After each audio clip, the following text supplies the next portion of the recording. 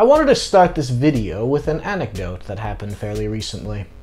I go through phases where I alternate between watching shows and movies and gaming in my free time.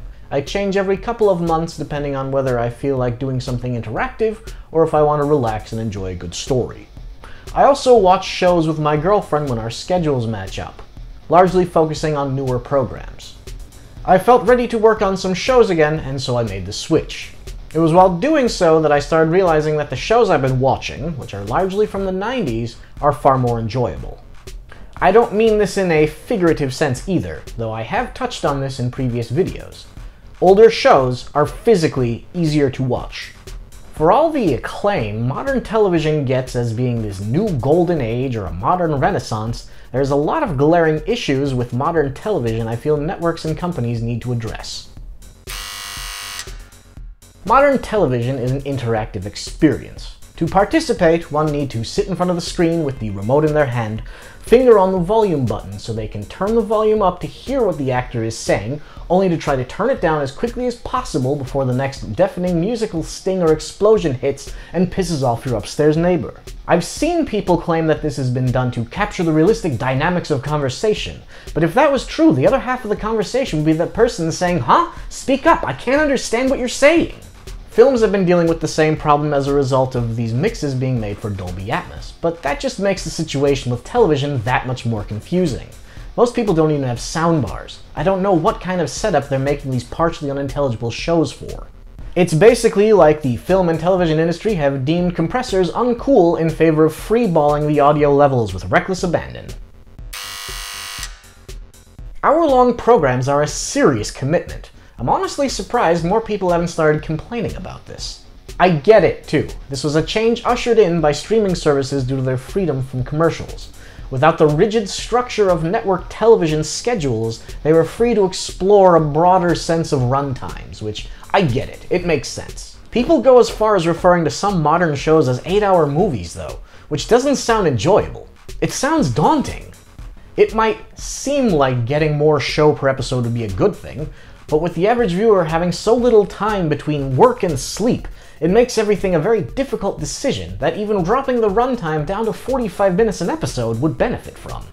I've personally gone as far as favoring shows with 22-minute episodes these days, just because you can fit so many more in your schedule with enough time to do things around the house afterwards. You used to get a lot of episodes back in the day.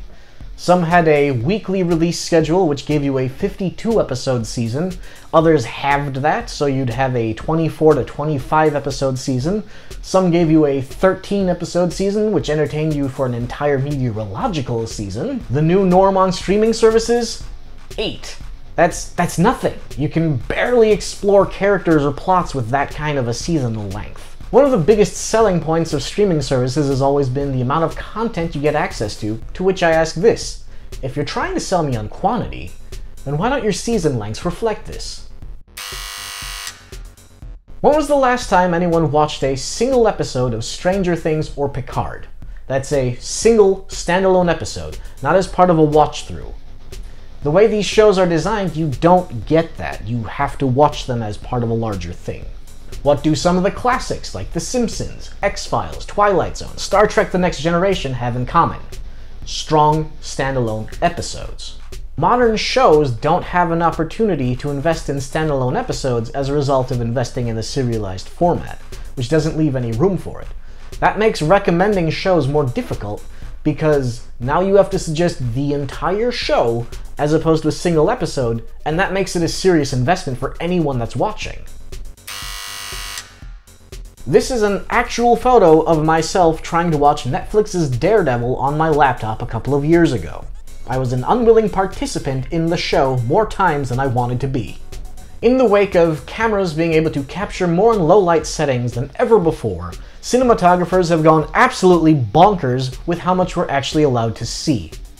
I understand doing this in movies, because we're watching that in a giant dark room, but my living room is not a movie theater. Modern shows have also fallen into the trap of using excessive shaky cam and color grading to make things seem more cinematic. But that's just it. I'm not here to watch a movie, I'm here to watch a show. so point the camera steady and light things so I can actually see what I'm looking at. This is one that's likely going to cause a collapse in the entertainment industry. A lot of networks saw the success of companies like Netflix and Hulu and took it upon themselves to launch their own streaming services, fully expecting to capture the same amount of success. What they failed to understand was the reason why companies like Netflix and Hulu were successful, which was they were there first and they had the selection everybody was looking for. What makes things worse is they're pulling out of one of these established companies just for a chance to make it on their own, meaning the margin for error is now far more crippling than it was before. This also places unnecessary pressure on new shows. As opposed to trying to sell the subscription based on the amount of content that's available, the newest game in town has been trying to create a new breakout show.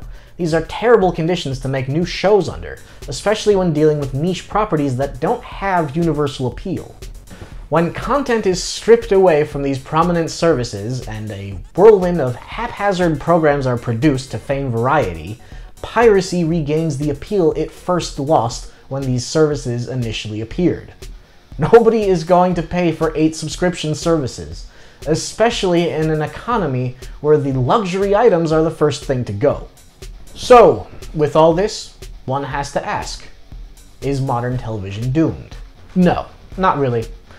These are irritating, but it's all largely the byproduct of growing pains as a result of a medium entering a new era. I've already noticed that The Last of Us is more evenly mixed, for example. As public opinion continues to sour, these companies will take notice and fix things accordingly. Companies also need to stop wasting their time trying to compete with these established services and just return to licensing their shows and movies or entering other kinds of agreements. The amount of streaming services out there is absolutely ridiculous and absolutely unsustainable. Until next time.